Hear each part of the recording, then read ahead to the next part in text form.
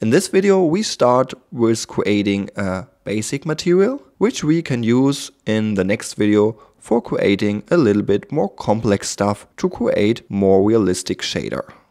For the shading and also for the rendering part, we will use this Cycles render engine. That means you should know the basic about Cycles to better follow this video. The topic shading could be a very complex topic.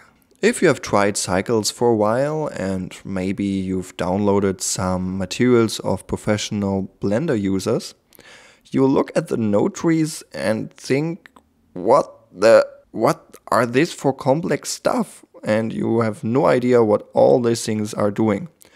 But don't worry, in this video we want to show you how you can do this a simple way and also have nice results without creating giant node trees. Before we start creating our shaders, we should have a look at the real life. That means, how does these materials look in reality? Take a look at the surface. Is it rough or is it flat? Has it glossy in it or is it matte? Is the material transparent or translucent? There are many things that makes a material unique and also looks realistic.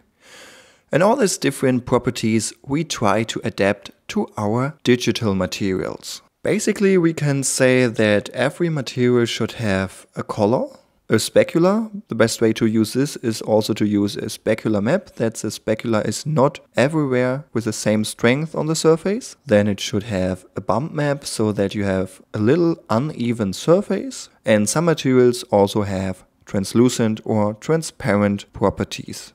Yeah, with these little settings we can do very much, certainly in connection with using textures.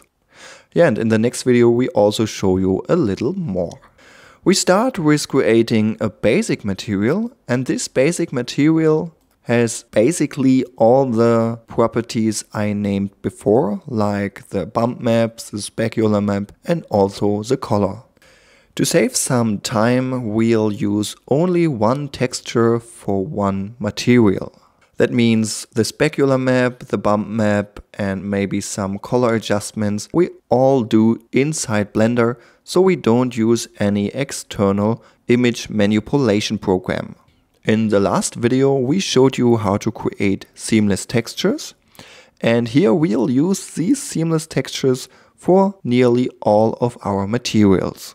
And that combined with procedural generated textures. Most of the textures we'll use in the next video are used from the Seamless Texture Pack Volume 2 from iceclots.de, and this pack is also in the bonus content of the commercial version of this workshop. To show you the creation of the basic material, we mostly will use the stone we have created in one of the previous videos. Now I split the window and above I choose the node editor. Then I select the stone and add a new material. Keep in mind to enable the Cycles render engine before. In addition, in the user preferences add-ons I enable the Node Wrangler add-on. This gives us some more shortcuts and tools for editing our nodes. And we'll use one of those functions a lot, but more info about that later. While editing our materials, it's important to have a basic lighting in our scene, so that we can see everything very well.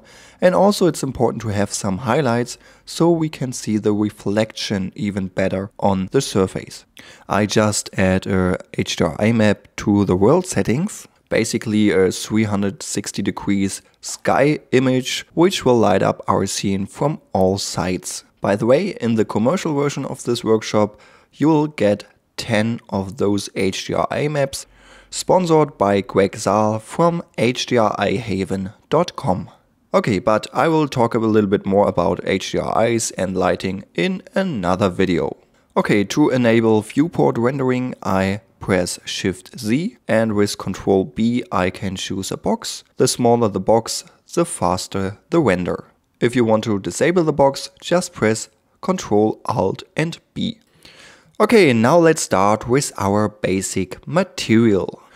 For that, beside the diffuse shader, I add the glossy shader and also the mix shader and mix the diffuse and glossy using the mix shader. Using the roughness value of the glossy shader, we can define how sharp or how soft the glossiness should be. Then I add an image texture node and click here on open and choose one of the stone textures from the Seamless Texture Pack Volume 2. This image texture I connect with the diffuse shader so that we can see the color on the surface of our object. But in this case, Blender does not know how to map the texture onto the object because we don't have defined any UV map. And because of that, I add the texture coordinate node and connect the object output to the vector input of the image texture. Using the object mapping method, the texture will be projected onto our object with always the same size. That means no matter how big or small the object is, the texture has always the same size. And this is very useful if we want to use one texture in one material on different objects with maybe different sizes. So the texture has always the same size, so all the objects are fitting together. Okay, now we'll use the Node Wrangler add-on while clicking Shift, Control, left click on one of the nodes, and then you can see there will be added a viewer node. Basically this is an emission shader, and this shows us the result of the node tree to the node we have clicked on the surface of the object. And if I Control Shift click on the image texture, you can see just the texture on the object. And here you can see very clearly that the texture is stretched on the sides of the object. And that's because here under projection flat is enabled. That means the texture will be projected from the top on the object, and so the texture gets stretched on the sides. And to fix that, I choose box. Then the texture will be projected from 6 sides like a box onto our object. But unfortunately, on the most of the objects which have no square shape, we'll have some bad seams. But no problem with that, we simply increase the blend value to blend over these seams. Yeah, and with this simple trick we can use a seamless texture, project them from all sides onto our object, and we don't have to create any UV maps or paint over some seams. To define the size of the texture, I add a mapping node between the texture coordinate and the image texture node. And using the scale values, we can define the size in X, Y and Z direction. The higher the value, the smaller the texture on the surface. When I add another stone and place a material on it, you can see also on another object with another shape, the texture fits perfectly. When I scale the second stone a little bit bigger in object mode, you can see also the texture will be scaled with it. That has something to do with the object scale, and this is bigger than 1 in this case. And to fix that, simply press Ctrl A and apply the scale, and then the scale value is back at 1. The object now has another size, and then the texture has the same size as on the other stone. Yeah, and this apply scale option is very useful when you use the same material on different objects. Okay, if you want to delete the viewer node and see the final result, simply press Ctrl Shift left click on the last node before the material output node, and then the last node will be correctly connected to the material output node. And then you see the result in the 3D view. Now we will create a specular map converted from our already imported stone texture. And for doing so, I simply add a color ramp and connect the color output from the texture node with the color ramp and the color output from the color ramp with the FAC value of the mix shader.